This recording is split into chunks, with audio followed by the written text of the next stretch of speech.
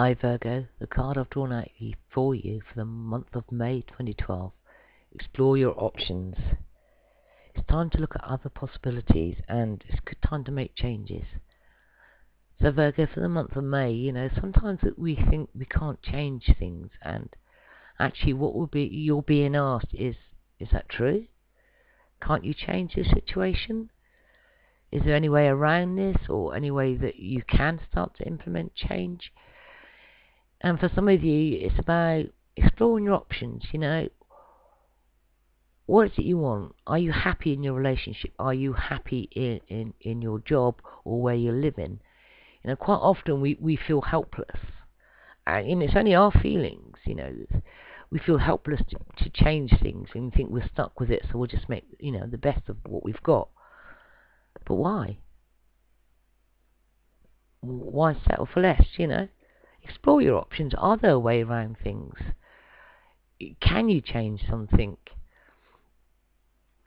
And also sometimes when we're asking questions and we're wanting to implement change, it's about what comes towards you. Have a look at it. Is that really what you want, or is it not quite what you want? So, what is it you truly want? Because, the law of attraction and, what's going on with us internally is always, flagged up to us externally or mirrored, and what's going on externally, is a mirror of what's going on internally. So, what's going on around you? Are you happy where you are?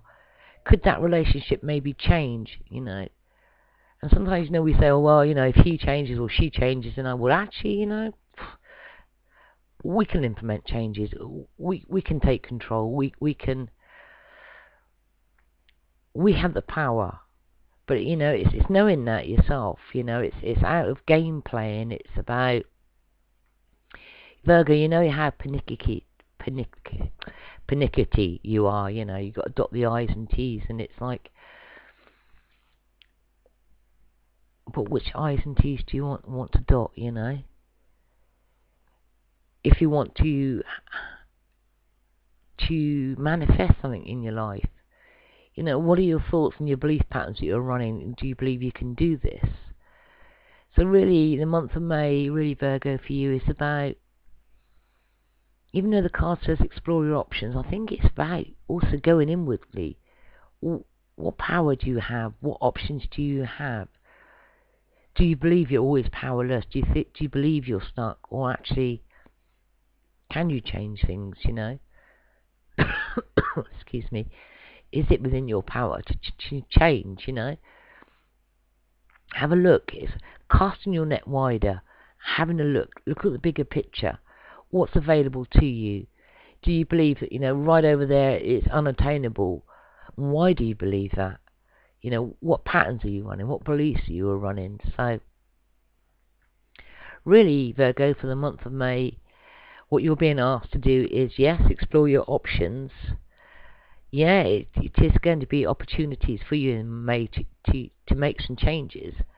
But only if you believe it, only if it's what your heart desires, and only if you move towards it. Okay, so hopefully this has helped, and I look forward to speaking to you, Virgo, in June. Thank you.